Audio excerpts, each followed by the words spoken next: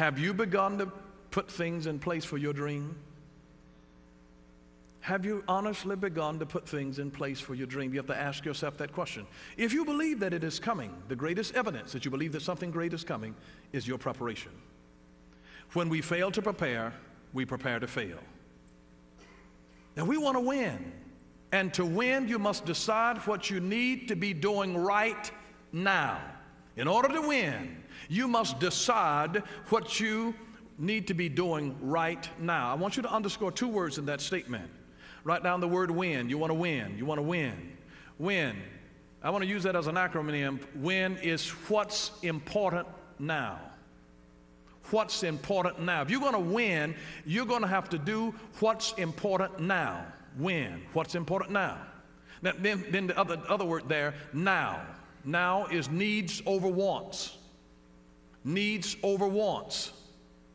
Needs over wants. That's why you don't want to be impulsive, but you want to be intentional. Not impulsive, but intentional. You see those nice shoes? Needs over wants. Needs over wants. Needs over wants. Pay your rent before you get your nails done. Needs over wants. Needs over wants. Be intentional. Touch yourself right now. Say, I'm living an intentional life.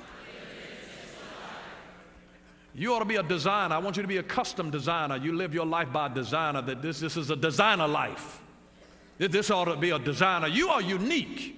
God never made two of anything alike. He loves designer stuff. You are custom made. You're a designer, tailor made, uniquely fashioned. Nobody else in the earth is made like you. Nobody. You're tailor made. You're unique. You weren't just brought out of a warehouse, but 1,000 other folk look just like you. You're unique. It's amazing. But you see, you need to ask yourself this reality question. Rudiger said that reality is the enemy of fantasy, but not of dreams. Reality is the enemy of fantasies, but not of dreams. Because you want your dream to happen in reality. So reality can't be an enemy, or else you'll be going to the place that you're going to set it up, that is going to develop and be built, is in enemy land. So you need to ask yourself whether or not you are attempting a dream with factors within your control to achieve. And I'm not talking here about the God factor. I understand that when you're doing something that there are some elements that only God can do for you to open that up. I'm not talking about the God factor. I'm talking about, you know, how the reality, here's a reality check for you, that you cannot do any and everything that you imagine. You just can't. I mean, I can imagine myself just flapping my arms and flying where I need to go. But that doesn't mean that I can do that. Just with my arm, you know, I mean, man can fly, but we got to have a little help. We got to attach ourselves to some kind of apparatus. We can't just fan our arms real fast. And I don't care how long I would imagine myself doing that. I doubt very seriously whether I'm going to become airborne just, you know, because I had a vision, seeing myself, you know, flapping and then lifting off the ground and like I'm being caught up in the rapture. So we can't just do everything that we imagine. When the Bible talks about our being able, when it says, Paul writing to the church at Philippi, that I can do all things through Christ who strengthens me. You have to understand that I can do all things through Christ that pertain to my calling, destiny, and purpose. If I'm not called, I'm born a man. I wasn't born a woman. So no matter how much I would admire a woman for being able to carry a baby through a gestational period and then get on the table and deliver, well, God knows I don't want to do that anyway. But but if I did want to do it, and if I just confessed it, I can do all things. I mean, suppose I said, you know, my wife carried the first one. I said, I'm carrying the next one. I can do all things. No, I can't do that. I can't do that. I wasn't born to do that. I don't have the equipment to do that. I wasn't purposed to do that. I can do all things through Christ that pertain to my purpose, calling, and destiny. Destiny. So I just can't just do any and everything that I want to do. And here is just a further proof of that, is that I don't have time to do everything that I can imagine. You don't have time to do everything that you can imagine doing. We don't have time to do it, because it would take a whole lot of time to develop things. It would take time to learn different career paths and then be able to master those. We don't have that kind of time. And secondly, you wouldn't have all of the connections. You wouldn't have all of the skills, all of the credentials, and the experience necessary to make it happen. We just don't have time to even get all of that. You have to ask yourself this reality question: can I make this happen? There's only going to be a handful of people every season that's going to get drafted into the NFL. Only a handful. Do you know how many thousands of young aspiring folks that have done nothing but played football almost all of their life? They prepared for that moment, and how many of them are going to have that burst in their face because there's only enough room. There are only so many tickets,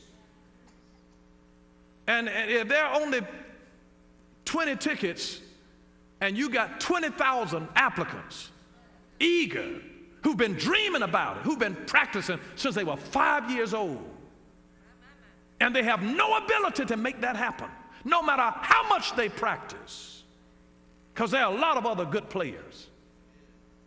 And let the truth be told, there are some better players that never got drafted than the ones who did. It's not going to happen for everybody. And sometimes you don't, no matter how good you are, you don't even have the power to make it happen. I'm not trying to be a dream burster here. I'm trying to be a dealer in reality to help us to understand when we've got something that has actually come from God. You see, some dreams rely on sheer luck because there's only so much room on the platform for those super achievers. And you see, believing in a dream isn't enough. And even desperately wanting it isn't enough. The problem is that some dreams don't have a basis in reality. And if your dream depends a lot on luck, you're in trouble. If your dream depends a lot on luck, you are in trouble, serious trouble. The only luck that I believe in is L-U-C-K, which means labor under correct knowledge. You got to labor under correct knowledge. Now that's, and you'll find that the more that you labor under correct knowledge, the luckier you'll be. That's the kind of luck that the bishop believes in, laboring under correct knowledge. And when people's talent doesn't match their dream and they fail to recognize it, they will forever be working but never winning. You know, some folks that's just been working on the same thing for so many years, and I know some people work on it for years and all of a sudden they have a lucky break and then they do make it. But there are a whole lot. For everyone that does, I cannot tell you how many thousands go away bitter sometimes, and sometimes still struggling, still trying it.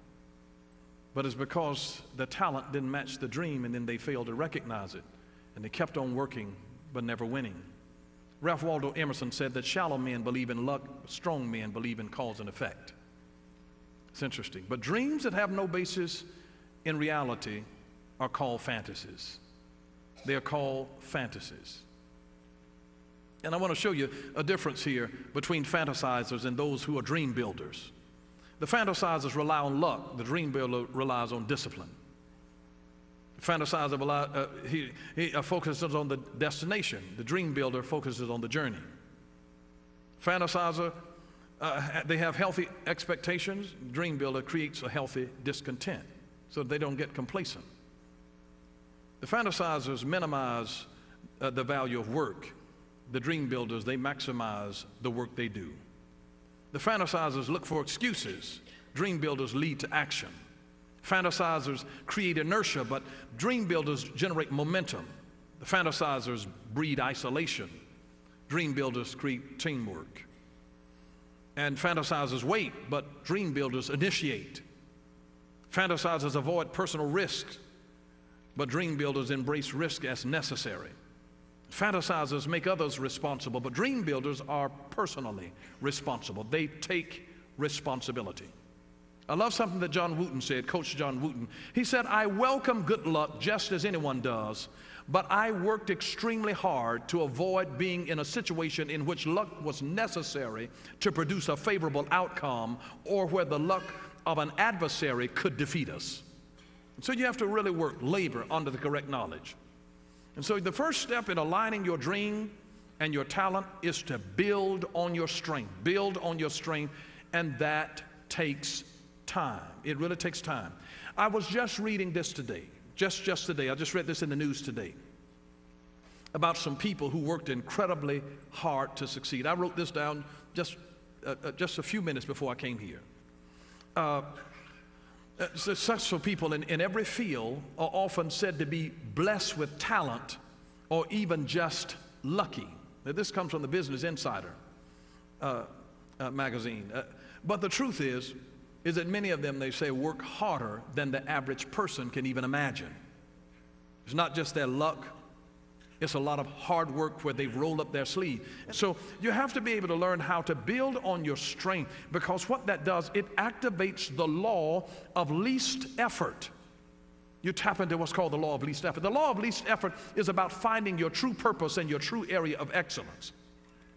This law really works when you follow your own nature, what is natural to you. And if you know and you follow these things, it becomes a very, very easy way to live your life's purpose. And you have to ask yourself these questions. What comes easy to you but harder to others? What is it that comes easy to you but it comes hard to others? And you have to ask yourself this question. What would you want to work on for a long time, even if you were never paid for it? Because that's something that honestly comes easy to you. And so you have to learn to play to your strengths. See, this wise woman, she perceived that her merchandise, she girds herself with strength, and then she strengthens her arms. She's playing to her strengths. She's playing to her strength. Play to your strengths. And then you'll find what's called your sweet spot. I love to see musicians who really know how to ad-lib. We talked about improvisation. When you really know how to ad-lib, I love to see them get into a groove where they find a sweet spot and just make it do what it do. You know, athletes can do that. You can get in a zone. You can be hot. We call it a sweet spot. And I mean, they want to keep on when they are like that. I know some folks, I've seen them out in Vegas. They're like, don't stop me now. I'm hot right now. I'm hot. They done found their sweet spot. Well, see, that's a tricky one, because it can get bitter on you just like that. So you really have to be careful. But when you're operating in your strengths, you'll frequently tap into what's called your sweet spot. It's an incredible thing. But building on your strength, it also enables consistency of results. It enables consistency of results when you build on your strength. You cannot achieve success without consistency. You cannot achieve success without consistency. Do you think that you could go to a different Starbucks at all of them, and the coffee is different at every location you go to? And you think you're going to build a successful thing? Because people say, I don't know about going over here, because the food ain't good over at this location. You got to go to one over here. And you know, you got to point to one on the, I mean, you can't, McDonald's could not have built a successful franchise if you got to go to a special one downtown because they got good cooks at that one. No, they have systematized that thing so that it is consistent. And I mean, if you get a hamburger from McDonald's in Atlanta, it's going to taste like the same one in Kentucky, the same one in New York, it's going to taste like the same one in California. There is a consistency. And that's why they can put up the golden arches and will have instant clientele because of their consistency. Now, it could be Papa Joe's hamburgers, and they may be better than McDonald's, but nobody knows of the consistency of his food.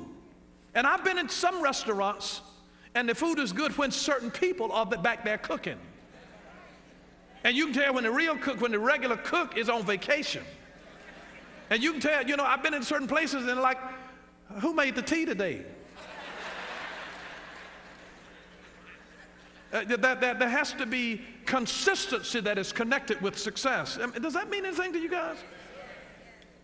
You cannot achieve success without consistency. The difference between an amateur and a pro is consistency. The amateur can luck up and do it, but he can't do it again because he hasn't learned the technique. He has not systematized it.